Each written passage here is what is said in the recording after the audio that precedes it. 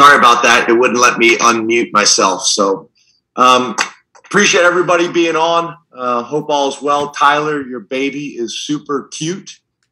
Super cute. Thank God he took after mom.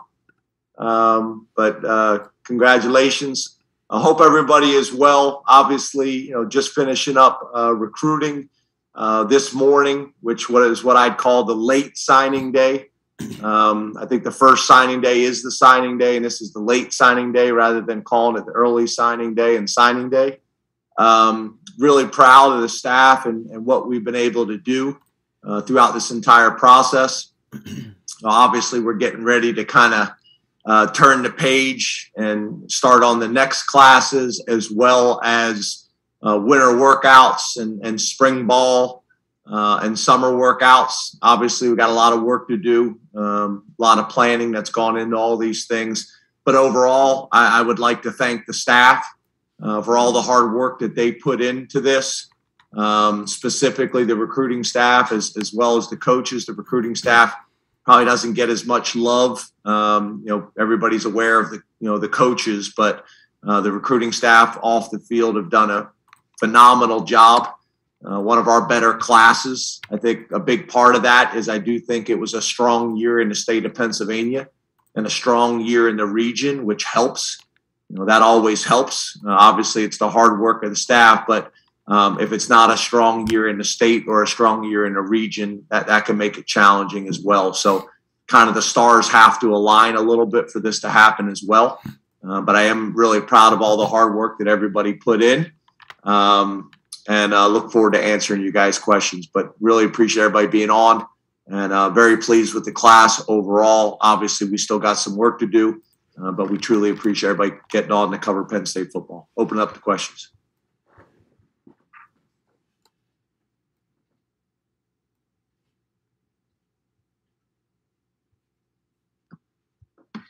We'll start with Rich Starcella from the Reading Eagle, and then we'll go to Audrey Snyder.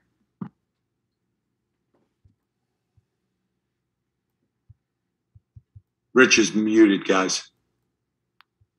It's our first day with Zoom. Greg's working on it. Sorry, guys. Give us a second. We're not in the stadium where we normally are. We're in my office, so some things are a little bit different. I apologize. Trying to get Rich unmuted. Okay, there it is. Yep. Sorry about that, Rich. No problem.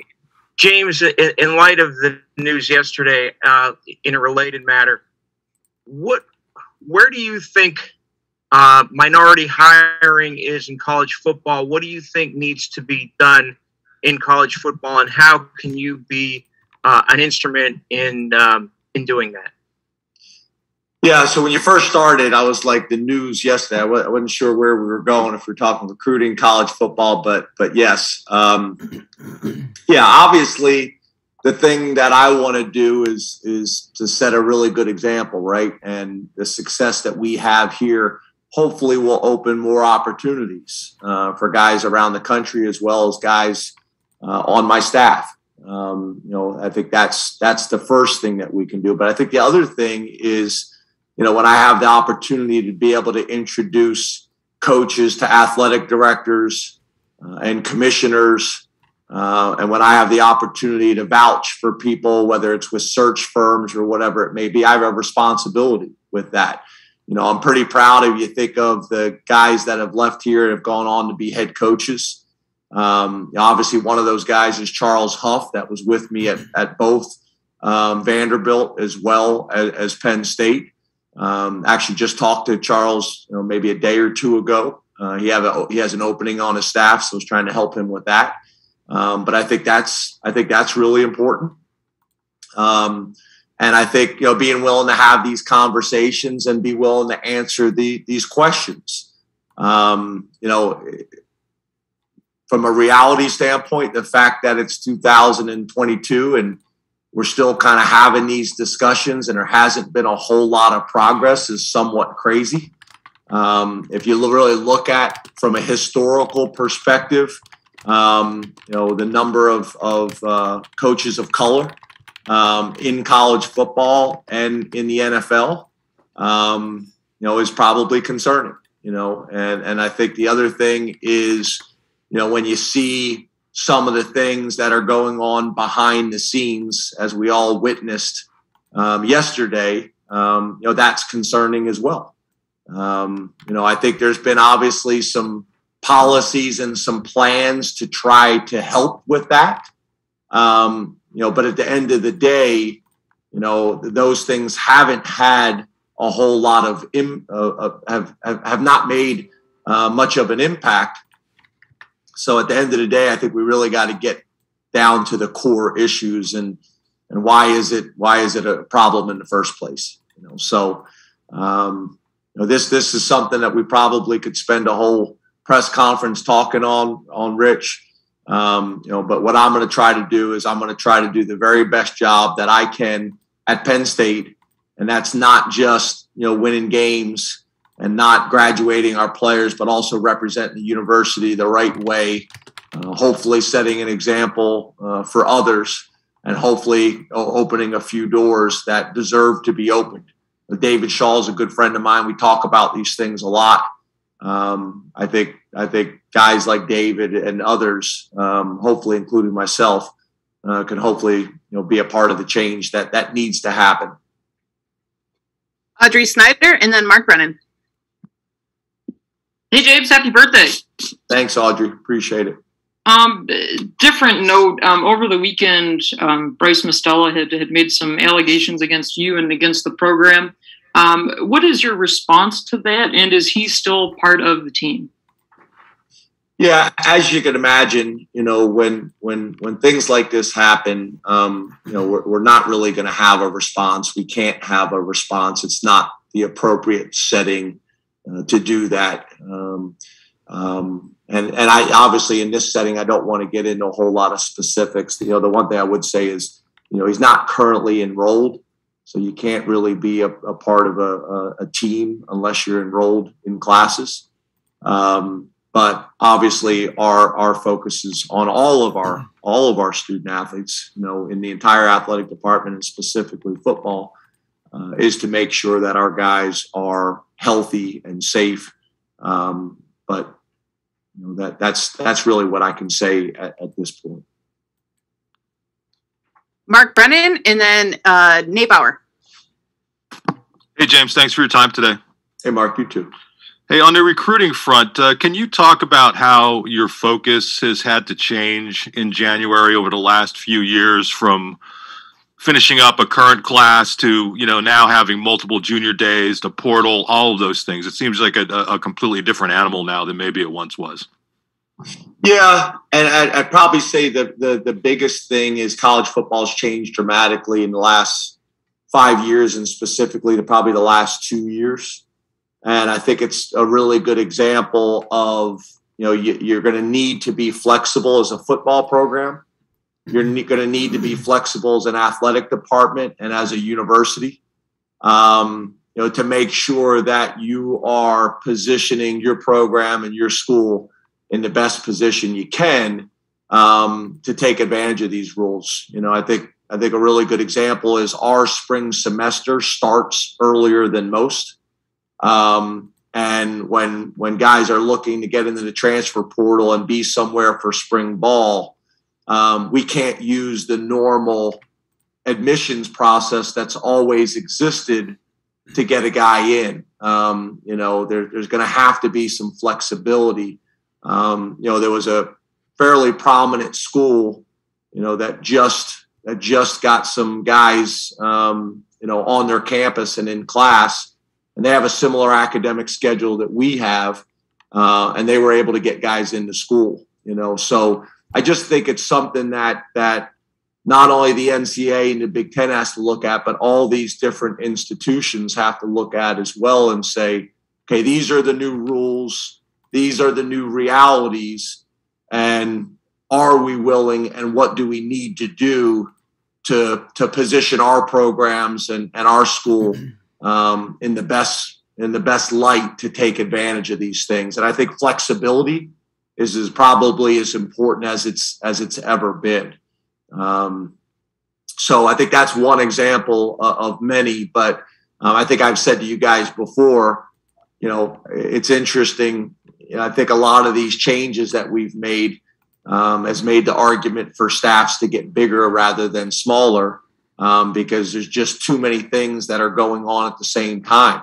Taking care of your current roster, recruiting high school student athletes, looking at the transfer portal and the possibility of getting some transfers from other universities and schools. I mean, there's some programs that have a complete recruiting department for high school athletes and then have a separate recruiting department strictly for the transfer portal. They're hiring former, pro player personnel people from the NFL and creating a whole department for the transfer portal. So I think it's just something that we have to understand. College football has changed dramatically in the last, obviously even before I got here, but it's changed even more over the last 5 years. And you have to be bold and you have to be aggressive and you have to be flexible.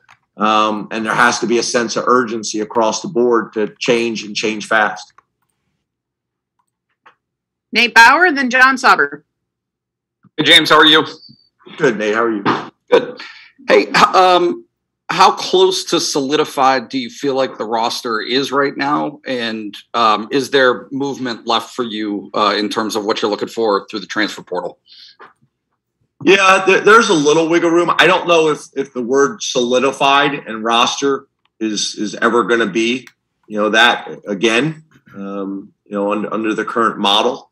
But for us, I think it's really important that, we're doing a great job with our, end of the fall meetings with our players and making sure they have a really good understanding of where they're at. Obviously, I'll do that as well, during the spring. But I do think there's going to be, across the country in college football, there's going to be moving parts. And that's why I don't know if we can continue in the same hard cap numbers and signing numbers in terms of whether it's the hard cap or whether it's initials.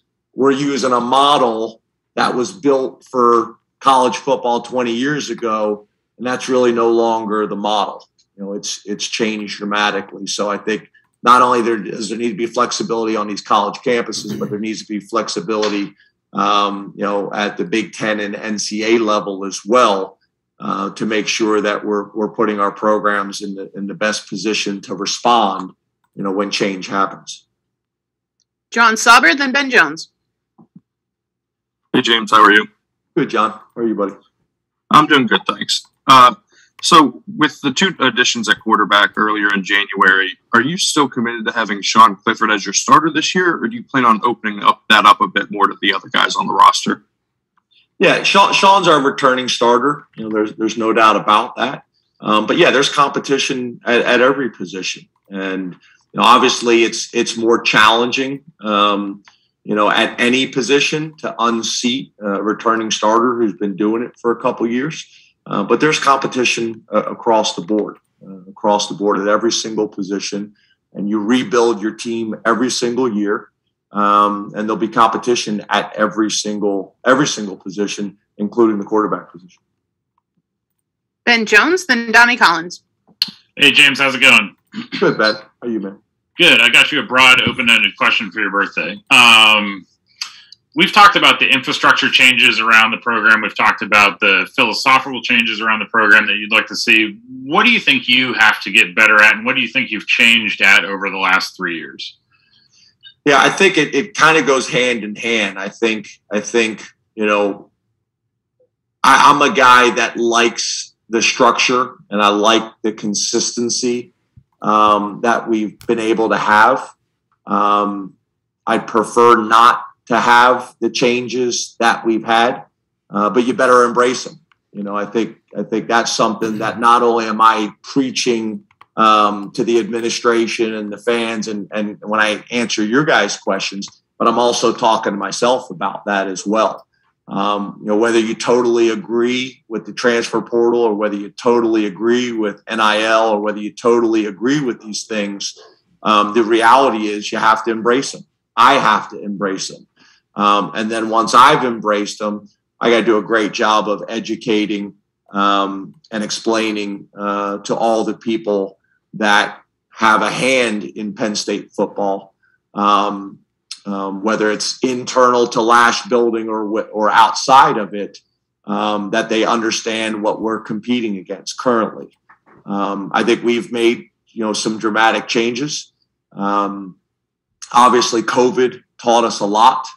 But I've been able to lean heavily on guys like Dwight Galt and Brent Pry for a very long time. I think me and Coach Galt have been together, I think, on and off for like 21 years. Brent Pry, we've worked together for 12 years. So, there's change, and embracing that change and kind of be excited about, what comes with that. So I think that's probably the biggest thing for me and the program in college football right now is embracing change. And again, I'm preaching to myself on that as much as anything. And then I think it's also having an awareness of what are the core beliefs and values that should never change. That these are the things that have allowed us to be successful at Vanderbilt. These are the things that allowed us to come to Penn State and be successful at Penn State. And what's the next step? What's the next step? And I think that's the biggest thing that I've talked to you guys about that I think we're closer to achieving than ever is the alignment, with the board and all the way down to the head football coach, and I think that's really the next step for us so that we can consistently do what the fans and the alumni and the lettermen want us to do. Donnie Collins and then Neil Rudell. Happy birthday, James. Hey, Donnie. Appreciate it, man. Tyrese Mills signed today. I think the easy thing to do was compare him to Brisker and Tig Brown because of where he came from. But what do you see from him that kind of is similar to them, but maybe a little bit different in regards to what you're looking for at safety? Yeah, we've had a lot of success, obviously, with that position specifically, when it comes to Lackawanna Junior College and what that staff has done over there with Coach Duda and Coach Reese and Coach Pardini. I think those things have been helpful, hopefully, to both of our programs. There's no doubt about that. So I think, with Tyrese, we saw some similar traits, right? You're talking about a guy from the region. He's from Philadelphia Northeast High School. That has been able to go to Lackawanna and continue on that path of great safeties that have decided to come to Penn State. One of the things that's great, that's a little bit different, is whether you're at Penn State or whether you're at Lackawanna Junior College, that COVID year still has the same impact. So you're talking about getting a junior college guy that has 3 years of eligibility here, which is tremendous value in that. It's kind of a hybrid high school, junior college type player. But I think the biggest thing is his physicality. You're talking about a guy that I think can play really, in my mind, how I look at it, any three of the safety spots, which is the two deep safeties, but also that field backer slash safety player that we'd like to play with. I think he has a chance to play all three of those spots for us. I think his biggest strength is coming downhill and supporting a run like Marcus Allen did as well. But he also has the athleticism and ball skills to make some plays in those areas as well. So we're excited to get him on campus. I wish he was in a situation like JB Nelson that was able to be here, for spring ball. He's not, but we're excited about his potential, excited about his future. And again, I think the 3 years of eligibility is significant. Hopefully we can, get him involved in special teams and get him on the rotation in the back end and just let it build and grow from there from a confidence standpoint. I don't know about you guys, but I'm just enjoying watching Tyler Donahue get his rear end beat right now, trying to manage this at the same time. It's awesome. So I don't know if you guys are having the opportunity to enjoy this the way I am. I got 125 of them, Tyler. You got one. Let's go. We will go Neil Rudell and then Corey Geiger. Hey, James, you and Punksy Phil. That's exactly. I'm actually talking about going up there a few times and being a part of that. But yeah, obviously, Punksy Phil's the man. Curious, how much do you think last year set your timetable back of where you expect the program to be, or are you closer than maybe the record showed last year? Yeah, I think you would. I don't want to speak for you, and I think most people would say, obviously, we were really close last year. We were very, very close. At one point ranked number 4 in the country, and doing some really good things. But I think it's also a great example where depth is so important, where development is so important. Because injuries are going to play a factor in college football across the board. So depth is important. Some things, going your way are important as well. And then obviously continuing to build, from an offensive, defense, and special team scheme perspective, all of it. But yeah, it's what we do on the field that's important, but it's also all the things that we do off the field that we're willing to compete in everything year round, which you guys have heard me say for 8 years.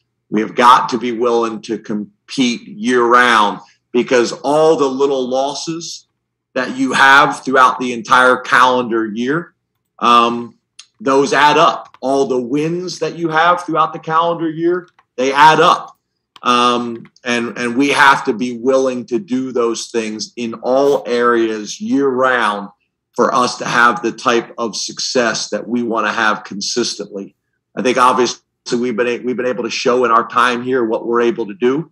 Winning a Big Ten championship before anybody expected us to win a Big Ten championship, having a record of success and consistency in 3 New Year's 6 bowl games, I think in 4 years, which I don't know if it had happened before here in the Big Ten era.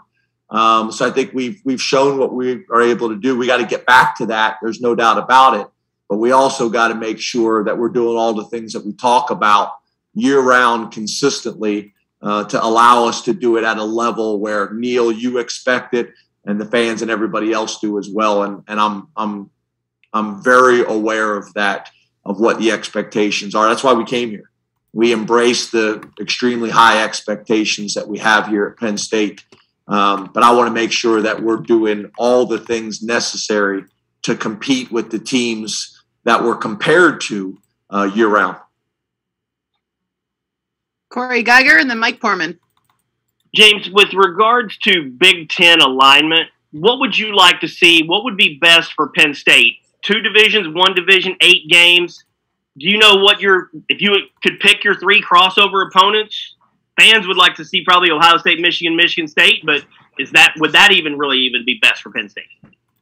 Yeah, I think it's what you have to look at, in my mind, is you have to look at not just what's best for Penn State, what's in the best interest of the Big Ten. I would say that some of the decisions that we have made from a scheduling perspective were not in the best interest in the Big Ten. The way the alignment was made has not been in the best interest of the Big Ten. History shows that. If you look at, whether it's the BCS or you look at the college football playoff, some of the decisions that we have made and the structure that we have in terms of all the way back to the decision of playing 9 conference games when other conferences decide to stay at 8. You'd make the argument from a historical perspective, they have not been in the best interest of the Big Ten. Right now, if you look at the way the conference is divided, which is very different, even from, I think, when Billy was here, with the legends and the leaders, is different.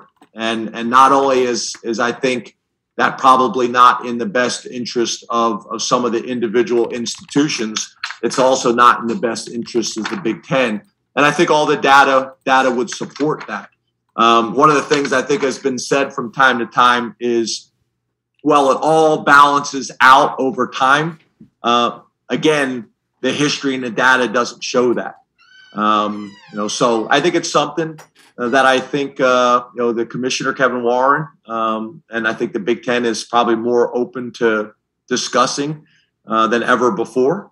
But I think those are the things, Corey, that need to be discussed at that level, big picture. And I think that's one of the things I think you have to be careful of, Corey. And we try to do this at the same thing at the national level with the American Football Coaches Association, that I think you have to be careful when you're only making decisions based on what's best for your institution. You never get anything done that way because everybody's just doing what's in their best interest. And you really have to say, okay, what's in the best interest of the Big Ten? And I think if you do that more times than not, it's going to be the right thing for the individual institutions as well, more times than not. One thing I'd like to add, I'm sorry, Chris, before we move on, is just so you guys know, we can now announce officially Vega Ione is signed in our class as well. A 6'4", 330 offensive lineman out of Graham, Washington, Graham Capucin High School, and Coach Curl out there. Really excited as a young man that came on campus on an official visit with his mom, brother, and sister. He's one of 9 children. He's the youngest of 9 children. You're talking about a guy that was part of a state championship team this year as well. A guy that we think is going to physically have the opportunity to come in and compete early on in his career. But talking about another high-level offensive lineman that played for a really, really good high school, and obviously from an academic perspective too, is a great fit for Penn State. So he chose to go all the way across the country and come to Penn State, and we wanted to make sure that once he announced publicly that we would announce him on here as well, and make sure that you guys were aware of that as soon as possible. So thanks, Chris. No problem.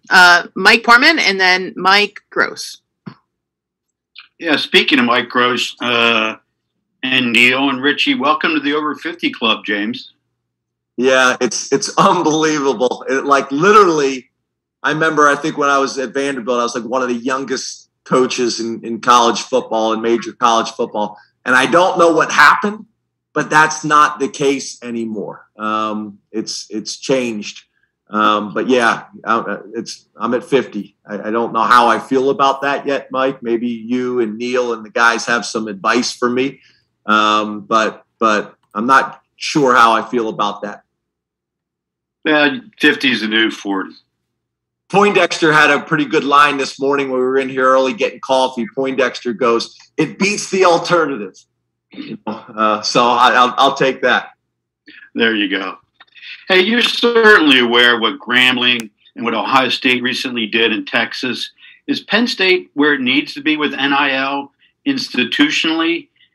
And what can be done there? And then kind of a parallel question. If you've met with Neely, have you told her what your 1 or 2 top priorities are? Yeah, so with name, image, and likeness, this is something that we've been pushing on and talking about for 2 years. In the football building, this was brought up, 2 years ago, that we needed to have a plan and be aggressive and be bold with this area. Compared to the programs that you have mentioned, we're not there yet. I do think we have an unbelievable opportunity at Penn State with our alumni base and our brand and our national reputation. I think we have tremendous opportunities, with the education, that our young men get and the foundation that our men and women leave Penn State with, and the number of really, really successful alumni that we have. We have to take advantage of that, and we have to be bold, and we have to be aggressive, and we have to embrace it.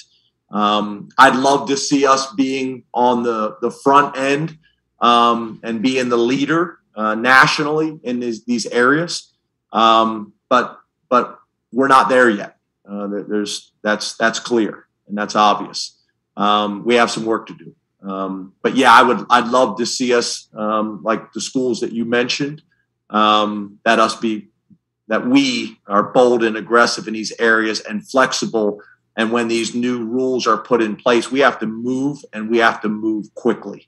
There's no doubt about it. When it comes to conversations with our new president.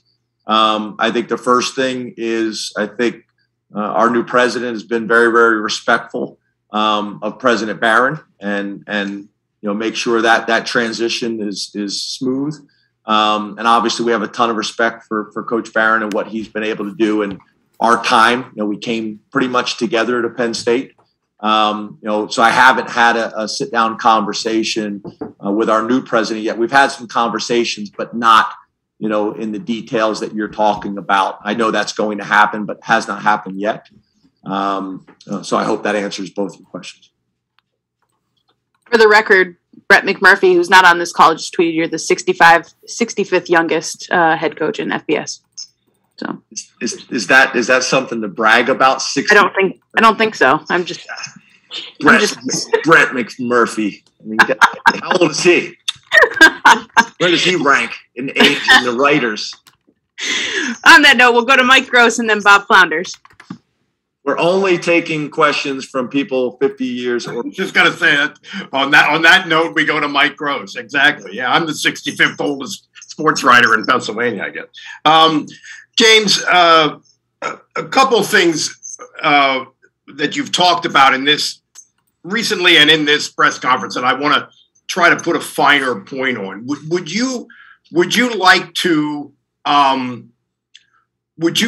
some schools have done the NIL stuff, kind of farmed it out to to specific people who do that. Would you like to have Penn State have its own sort of department of that, I guess? And the other thing is with the portal and the recruiting stuff, you talked about schools that now have completely separate personnel that do transfer portal and recruiting. Would you like to have that specific change? Yeah, so I guess to answer your question, I think we have to be bold and aggressive. I think we have to sit here and say, okay, here's a rule that's coming, that's going to be a change, and how are we going to take advantage of that rule under the Penn State umbrella that everybody is comfortable with and have thorough discussions about it. And then the same thing under the state rules and laws. And then once we do that, which we should be able to do very quickly, then we need to move, and we need to be one of the leaders in college football. We need to be one of the leaders in college athletics, and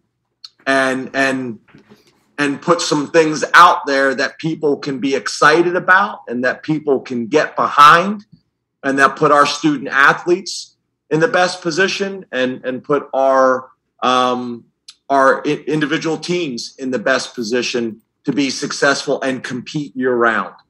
We have to be bold and aggressive. And then it's the same thing you're talking about. When it comes to name, image, and likeness, again, you have to be bold and aggressive. Mike, the way I would just make the argument, college football is so competitive that there is not an area that you can say, well, we're not going to compete in that area. Yeah, you have to be willing to compete in it all. And I think that's the difference. You have to be willing to compete in it all. And again, these are things, guys, that you've been hearing me talk about all the way back to when I first got here. And I remember bringing up facilities, and some of the media on this call looked at me like I had three heads. You got to be willing to compete in all of it year round. And I think, that's what the expectation is. And I know we're excited about doing it. Bob Flounders, and then we'll wrap it up with Tyler Donahue. Hi, James. Happy birthday. Thanks, Bob. Appreciate it, buddy. Feel free to use this to your advantage moving forward. Dave Jones turns 65 in April. If you want to use that at any time, use that to your advantage. Thank you. I appreciate that. I wanted to. Somebody tweet that to Dave Jones. I know I'm going to hear about it. I wanted to just go back to the second half of last season and not, belabor the obvious, but your running game had its share of struggles. But I thought there were times, James, during the second half of the season after games, where I don't know if you were frustrated, but you said you weren't really satisfied maybe with the commitment to the run game in the game, and maybe that could actually help take some pressure off some other areas of your offense. Is that accurate, number one? And is that a kind of a commitment to be more committed to the running game maybe in 2022, especially with the two talented runners that you're bringing in that enrolled in January? Yes, I think there's no doubt about it. We have to be able to throw to win games. We have got to be able to run to win games. And there's going to be games where the run needs to be the emphasis. If you're playing a team and they're dropping 8, I think you saw it in the second half of the Chiefs game. You know, if they're going to drop 8, that makes throwing the ball more challenging, and you got to be able to run. I remember in the Cotton Bowl game, you know, sitting there and saying we got an opportunity right now to run the ball, you know, and committing to that during the game, making that shift and running for a bunch of yards. I think we rushed for over 300 yards. I think, you know, Journey rushed for 250. You know, so it's all of it. And we're going to be games where we're going to need to run the ball to win. There's going to be games where we need to throw the ball to win. And we have to have the ability to do that throughout a season and throughout games. And yeah, I think if you look at the bowl game, we got away from the run, and we should have run the ball more. We were having success doing it, and we should have done that. That's part of my responsibility as well in the off-season studies. And making sure that we're committed to doing that during spring ball, that we're committed to doing that during the summer, and that we're committed to doing that during the year. And I think that's also my job, you know, during games as well. You know, I'd have conversations with Brent Pry during the game where I felt like we needed to be more aggressive or call coverage or whatever it may be. And the same thing on offense. You know, we need to push the ball down the field here and take a shot. You know, we need to run the ball more. I think that's where I can help. You know, as the head coach. So yeah, you know, there's a lot of things that you look back after games, whether it's the NFL or whether it's college or high school, you look back after games and you say, you know, we weren't as good in this area. We need to be better in this area after a game, and you learn from that and you try to adjust during the season. There's things you look back at the end of the season and say, okay, you know, here's a strength, here's a weakness. We need to work hard on getting this weakness fixed and resolved. And then I think there's also a little bit, you know, with the run game where you have to be patient. You know, you have to be patient with it, you know, throwing the ball and explosive plays and the excitement, you know, that comes with the way college football has really evolved, as well as the NFL. If you're not careful, you become too throw heavy. And I just want to make sure that we have the ability to do both. And that's through development of our players. That's through recruiting. That's through scheme. That's through fundamentals. That's through all of it. And that will be an emphasis this spring. That will be an emphasis this summer and next season as well. We'll wrap it up. We'll wrap it up with Tyler Donahue and Olivia. It's Olive, Chris, but I Olive. My bad. Olivia, I think, was the most popular girl's name in 2021, so that's fine. James, happy birthday. I want to ask about two players that are new to your roster, one that's already on the roster, one that you just announced to us. Vega, how did that come together in such a short time period, and what does that commitment and signing, I guess, show trust reciprocated on both sides in a short period? And then Mitchell Tinsley put up crazy numbers last year at Western Kentucky. He's now on campus with you. What stood out about him, bringing him onto the team, and what are your expectations for his year with your program? Yeah, so I think the first thing with Mitchell is, you know, it was pretty cool. I'm at the American Football Coaches Association, and I think I was standing there in the lobby with Taylor Stubblefield, and this guy comes up to us, and it's Mitchell Tinsley's coach from Western Kentucky. And he could not have gone on and on and on about more positive things about that young man. And as you know, when guys transfer, that's not always the case. And, you know, this guy just could not have been more positive. You know, he had decided he was going into the transfer portal. They had asked him to play in the bowl game anyway. He played in the bowl game. Obviously had a big year, and that's what we've seen since we have gotten him on campus. The strength staff has been really impressed by him. Sean Clifford, who I think is his roommate, has been really impressed with him. I think we've done a really good job of these guys in the transfer portal, not just checking out their film, but doing extensive background checks and calling around all the way back to high school coaches and college coaches to make sure we understand what we're getting. It's amazing how often that's not happening. Guys that are getting signed by other schools and no one's ever called and checked on them at the previous institution, which is concerning to me. But obviously that gives us a veteran guy with Jahan leaving. Jahan obviously was extremely productive. Mitchell was very, very productive as well. Gives us an older guy. We think we got some really talented young receivers as well. But this gives us an older veteran presence who's had a lot of production in that room. So I think there's going to be a lot of value for both parties there. And then when it comes to Vega, just really pretty cool. Stacy Collins has got history, obviously in that part of that country, specifically recruiting, has got some relationships out there. So I think that played a part in this. Taylor Stubblefield is also from the state of Washington. My wife is from the state of Washington, coached out there. So we were able to reach out and connect, and there was interest. I think early on it may have just been a trip, but there was some interest. Came out on the trip, really liked our guys. Our guys do a great job when these guys come on campus of kind of getting a feel for our culture and, kind of see how we interact with each other and really telling them the truth, which I think is really important. It typically, recruiting is usually sealed by the players and how they make the recruits feel when they're on campus.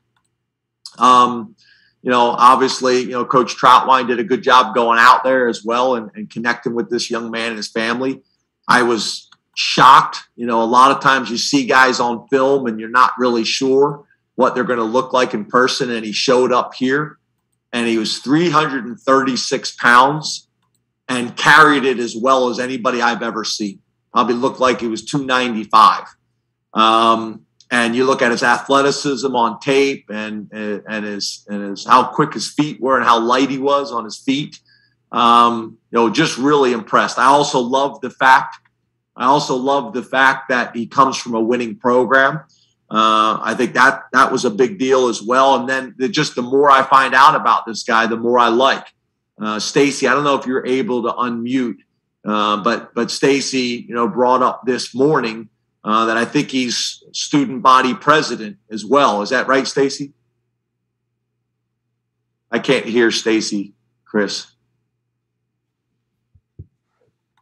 So Stacy unmuted, but something was going on there. Stacy? No, it's not working. We're having a issue apparently. Go check. Okay, we may have to change computers there. But just the more I find out about him, the more I like him. Again, the mom came out on the trip. The brother came out on the trip. The sister came out on the trip. That was awesome. I'm gonna make a trip and fly out there on a Sunday and spend the afternoon with their family and high school coach as well. I think that's important. But I just think he felt like a fit. The last time we did this, it worked out pretty well with Koa Farmer. Went all the way out to California. I remember when Koa came on his trip. They landed in Philadelphia. It was a snowstorm. They got stuck and had to drive from Philly up to State College through the snow. And I'm like, there's no way in heck we're getting this kid. And it worked out well. So as you guys know, we'd like to recruit a little bit more nationally. And getting a guy like Vega to come in here, hopefully that will help. He'll come here and have a great experience and hopefully be able to go back and get a few more guys. So, we're really excited about him at a position of need.